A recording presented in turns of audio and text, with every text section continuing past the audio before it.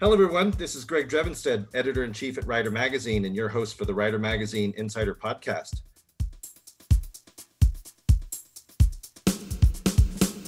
Our guest today is Daniel Calderon.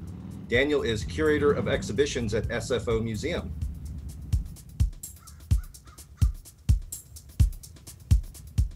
Daniel, welcome to the show.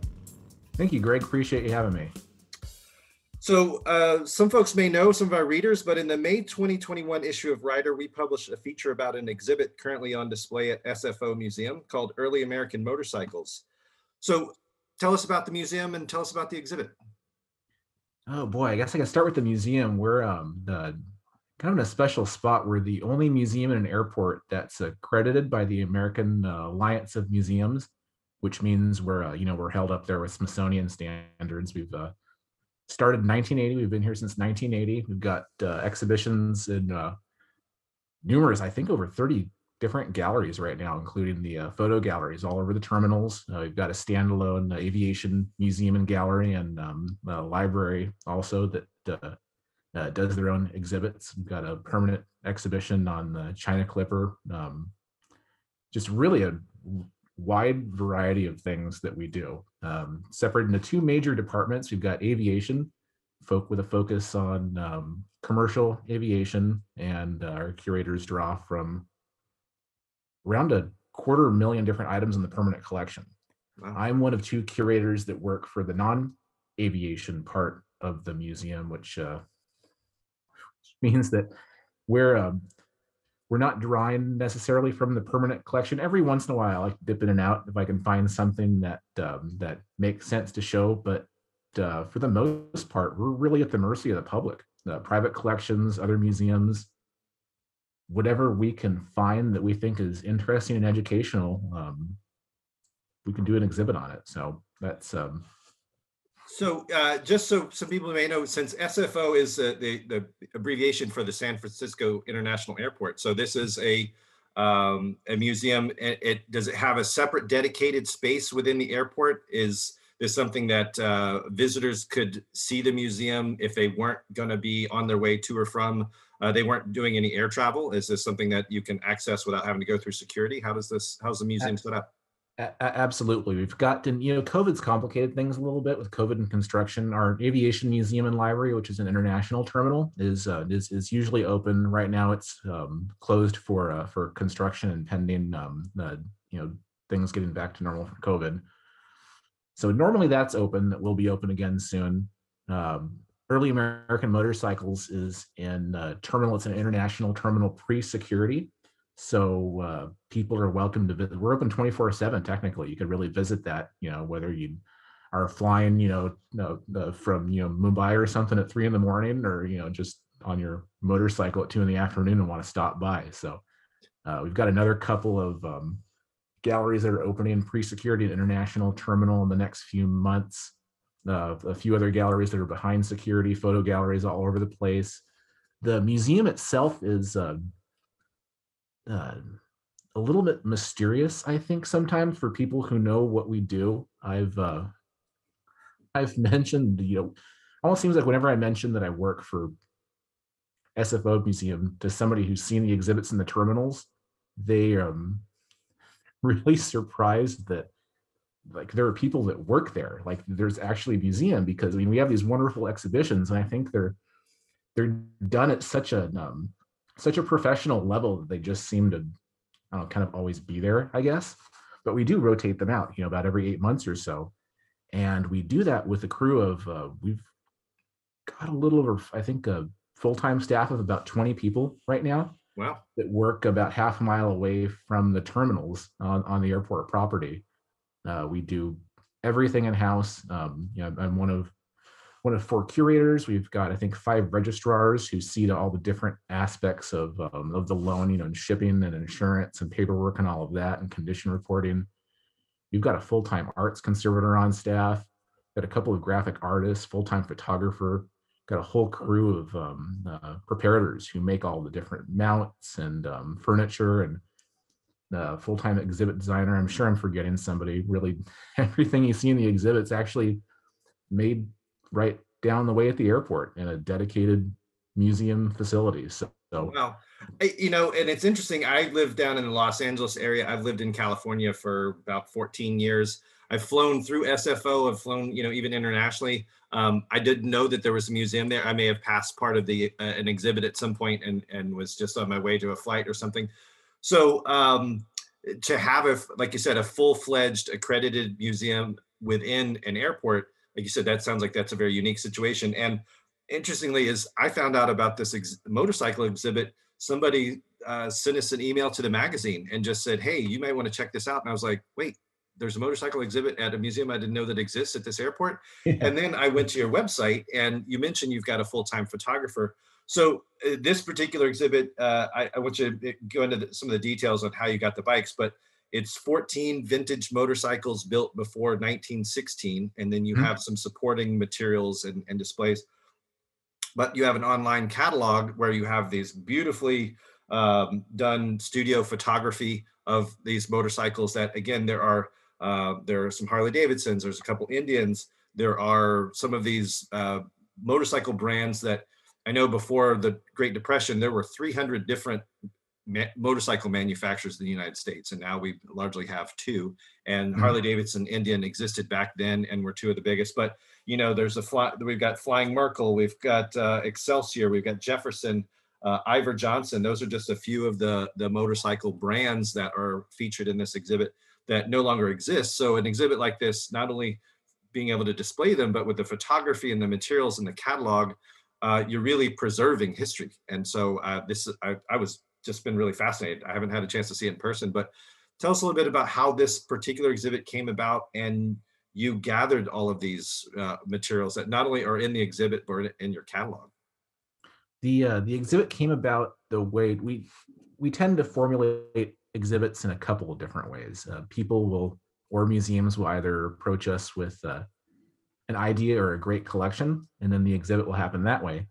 Um, Sometimes we'll have an idea, and then we'll have to go out and actually find the stuff to put on exhibit, which something like early American motorcycles is easier said than done. It's a pretty tall chore to find these things, and we got really lucky. Um, it's long story short, I was working on an exhibition of typewriters of all things, which actually turned out to be one of my favorite exhibitions. We tend to do these. We're really great at taking something that you wouldn't think might warrant an exhibit and then just really bringing it to life. Um, while I was working on the typewriter exhibit, I was down at the let's see, I guess we have to go back before, yeah, really before Chris. I was down at History San Jose and looking through their collection, looked at the typewriters, and then just looking at other things because we're always trying to come up with other ideas as well. And they had these early American bikes. They had a single Excelsior, I think it was about 10 or so, and they had a 15 a Harley Davidson 11, really similar to the bike we have in the exhibit. Reading Standard. Um, they had a Belgian FN4, which is a pretty neat bike. What was the other? I think they had an emblem, a really original emblem as well.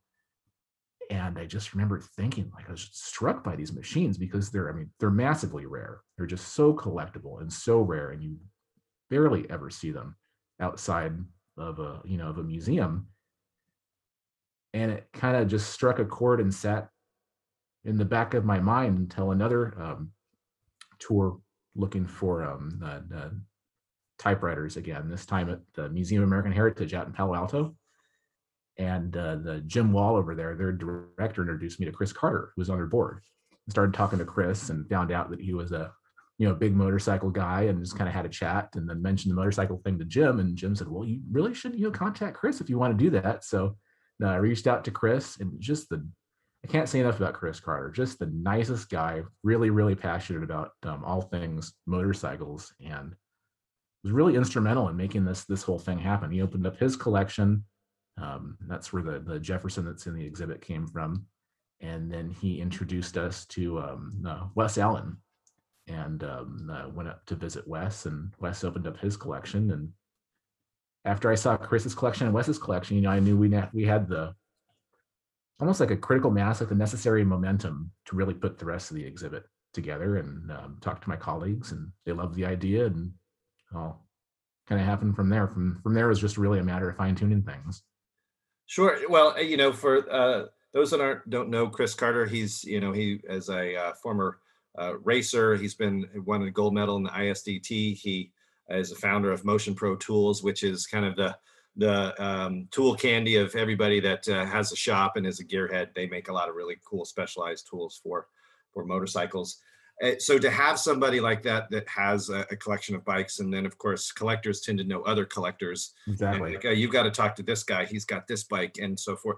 So there were a couple other people that I think were involved because I know you've got some historical materials. Like, the way that these exhibits are laid out is as they're kind of long panels, and a lot of it is behind glass. Like you said, this is open 24 hours a day, so it's got to be where people aren't going to do anything to it. It's got to have got to protect these historic materials.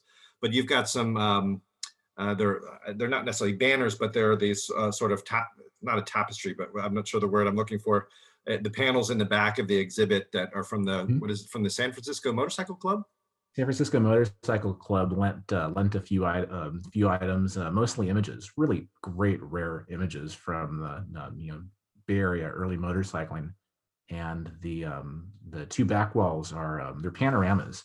One's from a ride in Livermore, and I think it was 1911, and then the other was taken. We believe it was a promotional shot for Thor Motorcycles. It's in front of the Thor Motorcycles dealership. The owner was an old San Francisco Motorcycle Club member, one of the founding members, and that was from about 1910 or so. Reproduced them almost life size, so they just provide this really great backdrop for the rest of the bikes. And then we've got a lot of their images on deck. Another lender for the images was Don Emdy, another very well-known racer. He and his father, I think, were the only father-son ever win the Daytona. Is it the 200? I believe it's the Daytona 200. Yeah, absolutely. Yeah. Yeah, they both won Daytona.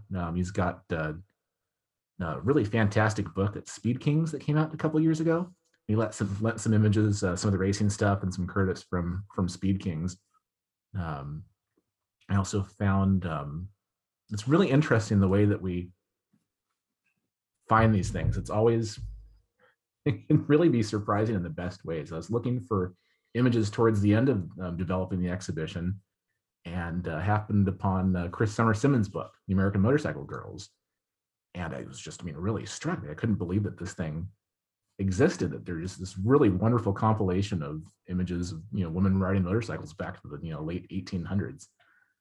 Contacted Chris. She was, again, just really stoked and very enthusiastic, opened up her image collection, and also offered up her couple of her bikes as well, that Ivor Johnson in the exhibit, and then that 15 Harley 11F that she nicknamed Effie, that she's ridden Cannonball 3 times on. So looking for images turned into like a real treasure chest of some awesome motorcycles.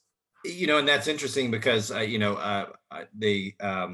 the Cannonball rally, the Transcontinental Cannonball, that happens usually every couple of years. I think it was postponed last year because of COVID, or it's been delayed. But this is a rally traveling cross country on it. It's typically motorcycles built before, again, like your exhibit, before 1916, before 1920. I think the age range varies over time.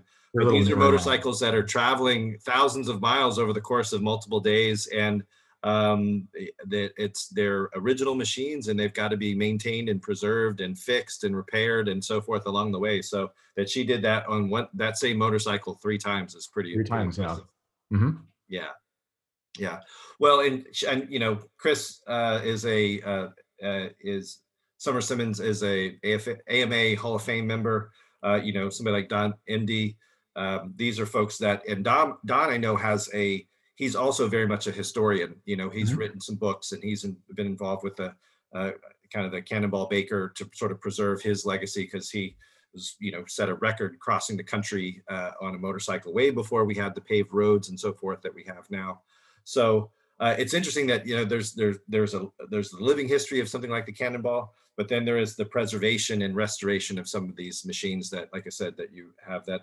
they're really beautiful. I mean, these are some motorcycles that were early, board track racers, or they were, just this is the origins of the motorcycle industry. Some of them are essentially motorized bicycles because that's how we got started with motorcycles. Mhm. Um, but you're a gearhead. I know you may not be. You've ridden motorcycles. You're not necessarily motorcycles, but what kind of things do you work on in your spare time? Oh boy, I've still got my first car bought when I was 16. It's a 1955 Ford Custom Line. So I've restored that a couple times.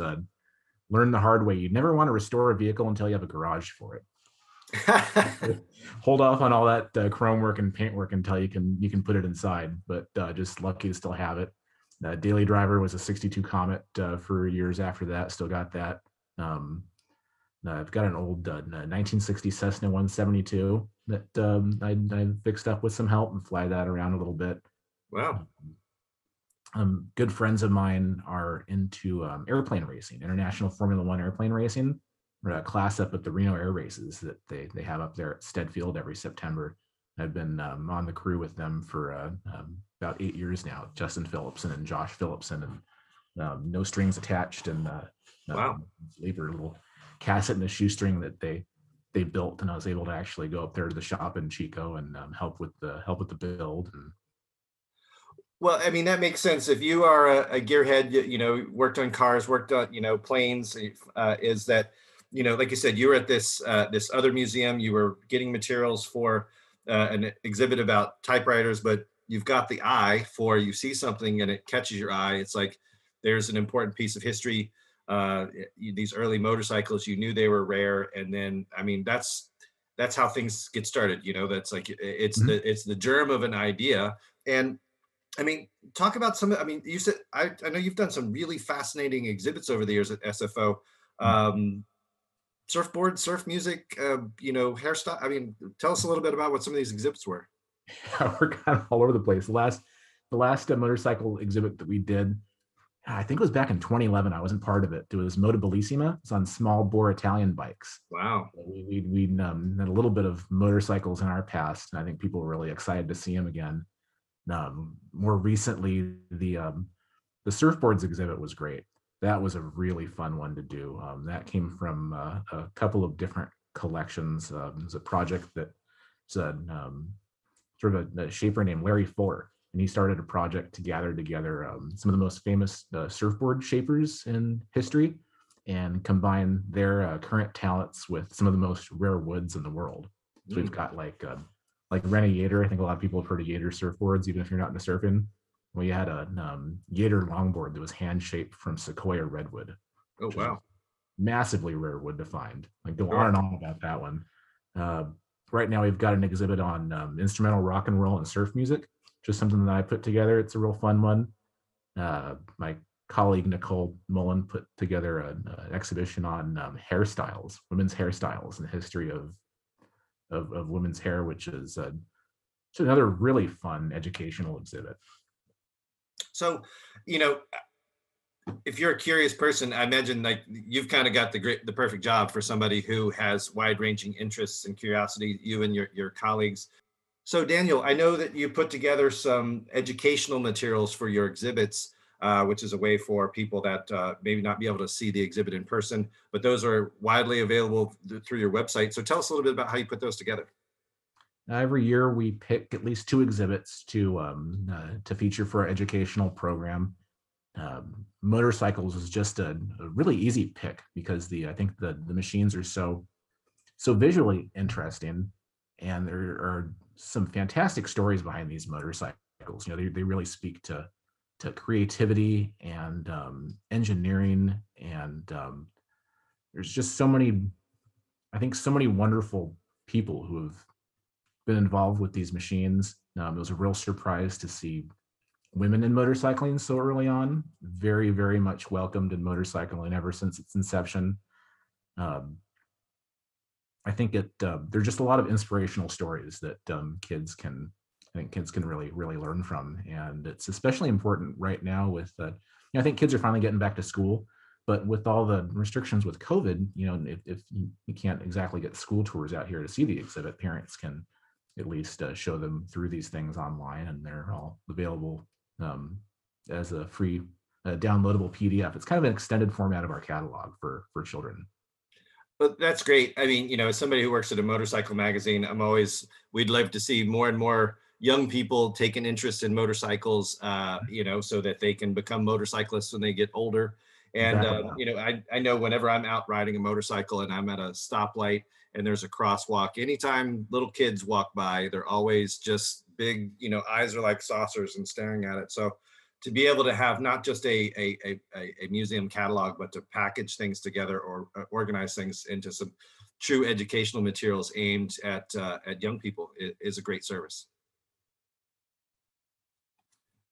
So you mentioned that you wanted to talk about a Wyman motorcycle Yeah, the way that it's really, I think it's interesting the way that we find these bikes. Sometimes we'll meet somebody amazing like Chris, who has a lot of connections and will very generously share, people like Wes Allen and Nancy Matthews and the people that he knows, and site visits and kind of word of mouth are all different ways that we find these machines. Getting into the research on the motorcycles and the research and the writing, I found the George Wyman Memorial Project. George Wyman was the first person to travel cross country on any kind of motorized vehicle. He actually predated the forget the guy's name. It's at the Smithsonian. There was a Witten automobile that made the trip about 2 months later. That got all the press. Witten got all the press. People kind of forgot about George Wyman. But at any rate, in 1903, George Wyman rode across the United States from San Francisco to New York on a I think it was like a 1.25 horsepower California motor bicycle. Before roads were in most places, he followed railroad tracks a lot of the time. The motorcycle magazine actually published his exploits for a few months, and that's all available online via the George Wyman Project. Just absolutely fascinating story. But at any rate, I'm looking through all of this, and I noticed that they'd had a little bit on somebody named Dave Scafone, who apparently owned George Wyman's motorcycle. So started doing our, we can go pages deep on Google. It's like one of the things we do as curators here. And I found Dave, and he was surprised to hear from us, but just a real great collector as well, and invited me over and generously opened it up as his collection to us. And we borrowed the we're 90% sure it's George Wyman's original 1903 California. It was owned by Otis Chandler, who was a collector and the publisher of the Los Angeles Times for many years. Chandler had found it in the 70s and restored it. And when he restored it, the pictures of the restoration, it was a real basket case, and the pictures of the restoration haven't been found yet. So there are a few clues that we're hoping to find that will prove it to be his bike 100%. But until somebody says it's not, and I'm going with it. It's amazing to have that machine in the exhibit. And then Dave also lent his, he's got his racing bikes and a lot of other things in the exhibit. So probably one of the coolest motorcycles I've ever heard of in the world, led to some other really, really great loans that are out there on display right now. Well, and that's the thing about collectors is, it's not just about, people wanting to own valuable things. It's that these are many of the times these collectors are true enthusiasts that are very obsessive about the details and trying to verify the authenticity of a particular motorcycle or collectible object or something like that. Because George Wyman's story is one of great perseverance. I think I read that, he went hundreds of miles with, a busted handlebar or something, that he was just, he was having to do what we would call MacGyvering, all along, way before MacGyver in the 1900s, because as you said, there aren't gas stations, there aren't service stations, there's hardly any roads. In the West, there's a lot of sand, there's mountain ranges you have to go over, and to do it on a motorcycle that has less horsepower than most push lawnmowers or something like that is pretty remarkable. And to have these motorcycles preserved by individuals and collectors, and they change hands over time, but to be able to, that's what I always thought is fascinating about a museum exhibit. I went to the Art of the Motorcycle exhibit at the Guggenheim in 1998. I've been to some other museums. Is to have all of the motorcycles or items in an exhibit brought together, because it really reflects your vision, the vision of other curators, everybody on your team, where, nobody will ever bring an exhibit together in exactly the same way. All of, a motorcycle may be in more than one exhibit over its history, but all of the particular bikes that you brought together, and the theme that you have with pre 1916, the historic materials and photographs from the San Francisco Motorcycle Club, which is one of the oldest motorcycle clubs in America. I mean, it truly is, as I've said several times, this is the genesis of the motorcycle industry and the hobby, and what enthusiasts like us can take for granted, because it all started back in the late 1800s and early 1900s. So yeah, this is a fascinating exhibit. I really hope to see it in person.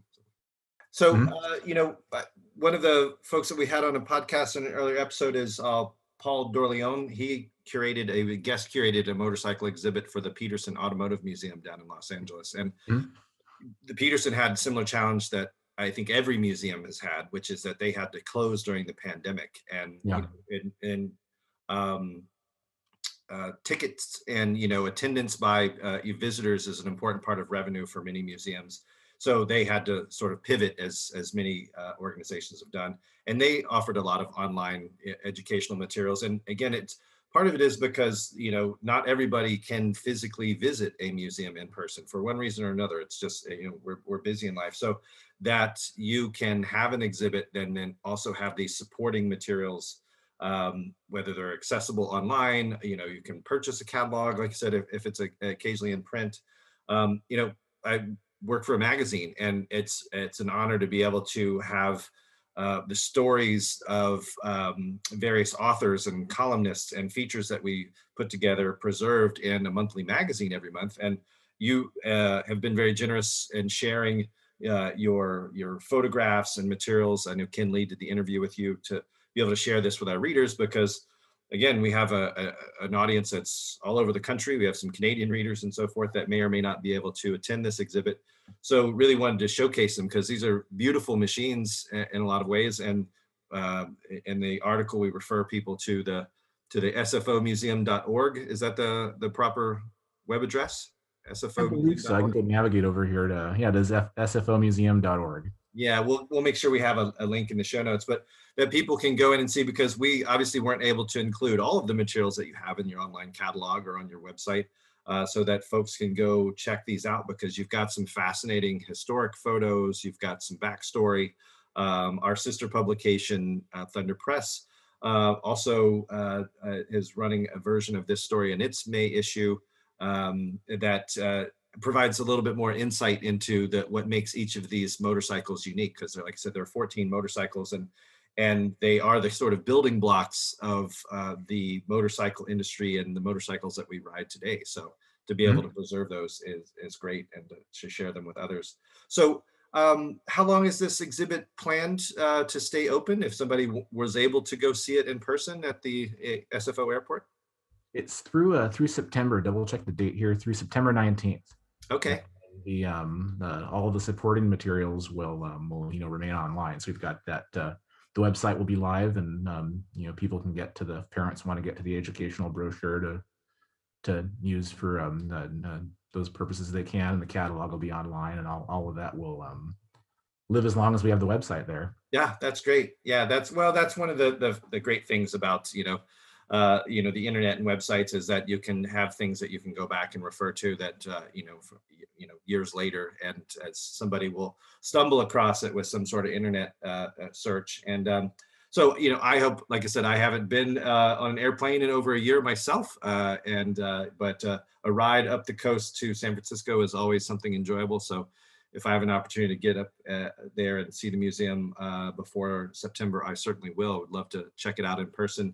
Because there's something about seeing, like I said, seeing photographs is great. There's something about excellent photography, but to see something, because it's the way that you organize those materials, and you have ID cards, and I'm sure there's a lot of, and just to sit there and go from item to item and read, kind of cover to cover or end to end would be fascinating. So, yeah, it'd be a great daytime ride for somebody or a group of people, and really nice to see passenger travel ramping back up. Every time I go out to the terminals, there are more and more people out of there, that are flying through. And so I think all of that is, all of that's on the up and up. Great. Can you give us a sneak peek of what sort of exhibits you may be working on, or is that something you truly keep those kind of under wraps until you're Oh going no, I've got, let's see, what have I been doing today? I've got an exhibit on flight attendant uniforms from the mid 60s through the early 70s, some really bright, bold, just crazy wild flight attendant uniforms that we're putting into a brand new gallery that we're getting in, wow, it's already May in a few weeks here, so that'll be coming up. We've got an exhibit on antique scientific instruments that we're presenting later this fall from a singular collection that looked like it was too good to be true, but we went and did a site visit and it's not, and the lender's fantastic, so that'll be a fun one as well. Cool. Well, hey, Daniel, again, you've been generous with the materials for this exhibit, sharing it with our readers, with Thunder Press readers. You've been generous with your time today. Thank you. We will, as I said, have a link to the museum website in the show notes. And I appreciate you coming on the show. Thanks for having me, Greg. So for Writer Magazine Insider Podcast, this is Greg Drevenstedt. Thanks for listening, and keep the rubber side down.